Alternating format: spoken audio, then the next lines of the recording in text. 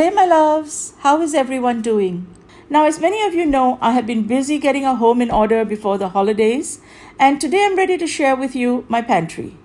Before you watch this video, I request you to watch or refresh your memory to what my previous pantry looked like, so you can fully see the changes I have made. Now, I ordered these containers online and I'm actually very happy with my purchase. These are reasonably priced and they come in many sizes ranging from 3.3 liters to 0.2 liters. I have got 28 pieces in all at the moment. I'm not sure if these are going to be sufficient, but I'm going to try my best not to have to buy any more. So taking a look at the jars, I like the fact that they're lightweight. I have to admit that recently I have been having a problem lifting the large mason jars when they are even 3/4 full. And I know I'm reverting to acrylic jars, but these are more convenient for me, and these are also BPA free. Now the lids here come in black and white, but white goes better with my aesthetic. And if and when you're buying these, remember to look out for the color of the seal inside. While some come with a white seal, there are those which come with a gray seal. So just make sure that you check and get the one you want, and of course get all the same for cohesiveness. Now, as I mentioned, I have 28 pieces and these come in 4 different sizes.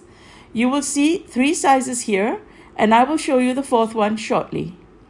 So step 1 of getting the containers that you need is completed. Step 2 is to wash and dry the new ones that you intend to use. And step 3 is to start filling up the jars. I do suggest that you write down the contents of each jar as you go, so it is simpler when you start making the labels.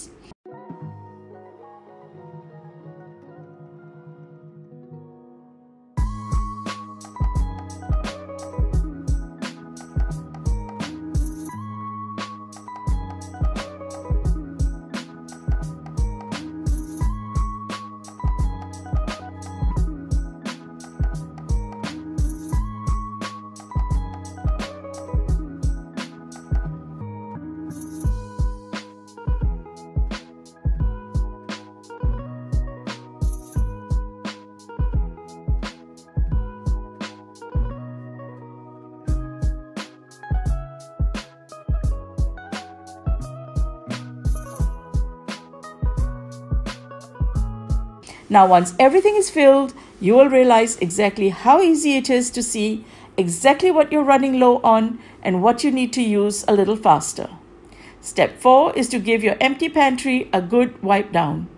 And step 5 is the best part, and that is replacing the jars in the pantry. Take your time, move them around until you have exactly the look that you're aiming for. Now, this is my pantry. And as you can see, I'm still using the same Elgot system from IKEA that I was using in my condo earlier. I've actually added more shelves to the rack to fit this room. But here I have also added my mom's vertical freezer in the center, and I have actually built around that.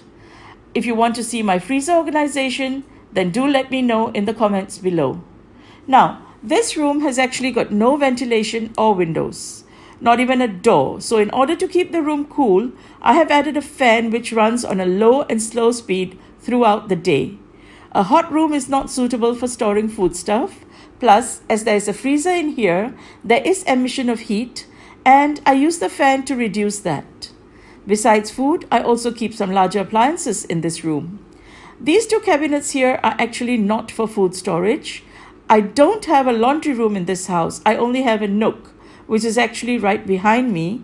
So I store my laundry needs in here, and this one here is Zoe's closet. I will show more on this in a separate video. Now, to me, there is a thought process on organizing the things in here. On the right of the freezer is just one single column of shelves, following 2 important rules of organization. Number 1, that frequently used items should be within easy reach, and 2, heavier items should be placed on lower levels. So I have started by storing the rice buckets here. Very easy to access for anyone on rice duty.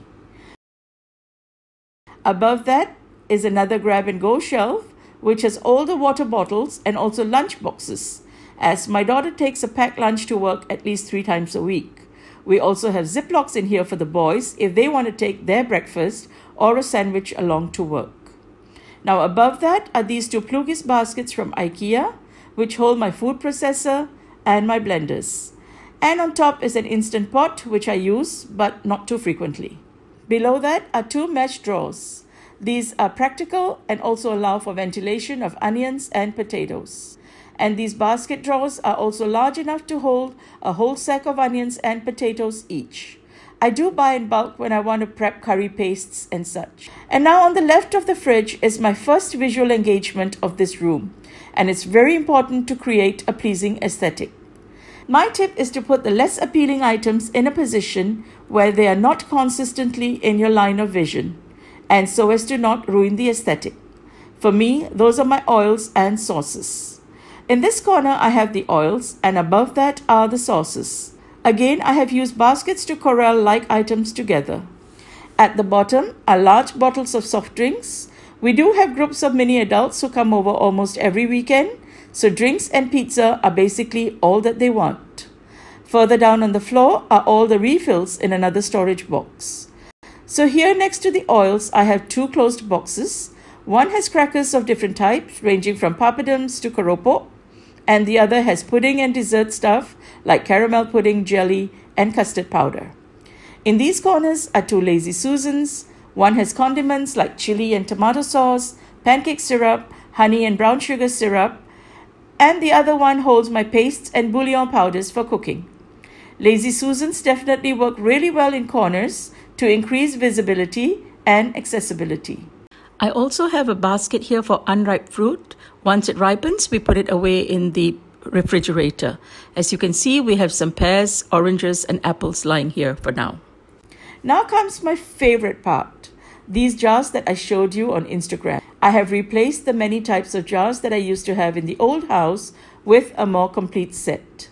I know while most people are aiming towards glass, I have done the reverse, but personally it's working for me, and I like plastic bins as well in the pantry because it is so easy to wipe off any spills. On these two shelves, I have all my sundries and flowers. The 3.1 litre ones are at the back, and the 0.8 litre ones are in the front. I have labeled all the jars using a 12-point font on my label maker. Below that are all my pastas and the herbs that I use for pasta. These come with grinders and always add freshness to the dish. On this side are the lentils and pulses. These are all 1.7 litre jars, and I have used a riser for ease. I'm using these IKEA risers, which are actually used all over my kitchen to maximize storage. Down here, I have all my cans of food. Again, using a riser, I have organized all the cans neatly so as to not buy more than I have to and not forget what I already have. And the riser here holds the cutest jars ever. These are 0.25 litre jars I got from Ace. These are perfect for sundries and spices that I buy less of because I use in very small quantities like flaxseed, black sesame seeds, mustard and cumin seeds, and that sort of thing. Above and below that, again we have things that are not needed daily. I have Tetra Seal packets of milk at the bottom because they're heavy. Right on the top, I've got appliances that I seldom use, but at the same time I do need to keep. And next to that, we have got some party stuff, which, as you can see, contains the little things that we need when we have get-togethers, especially when my mini adults have their friends over. On this side, I have two more mesh drawers. This drawer is kind of Zoe's pantry. It's got all her snacks and dry food in here, in these Tilsluta containers. I'm not really sure how that's pronounced, but these are from IKEA. And these are absolutely perfect for drawers because of the lids being clear. And below that is a drawer filled with different flavors of ramen and instant noodles. I do not object to the mini adults eating instant noodles as long as they add some protein and vegetables. Another thing that I want to share is this brilliant idea my daughter helped me come up with. I repurposed the pegboard that used to be in my craft room. Sadly, I don't have a craft room here yet to hold some of the items. I have my parchment paper, cling film, and aluminum foil on this side. I also have a tape dispenser in case I need to seal something, a stapler pretty much for the same purpose, and a pen to write down any dates or instructions. Below that, in this even tinier jars, I have rubber bands and chip clips. And hanging here are 2 scoops in case I need to scoop something out, and a pair of scissors to cut openings in packets. And that is my new pantry. Leave a single word comment in the comment section and tell me what you think of this pantry. So my loves, I hope you will give this video a thumbs up, and do join me on Instagram for behind the scene pictures and also the group challenges on Facebook. Until the next video, this is Raveena saying happy homemaking.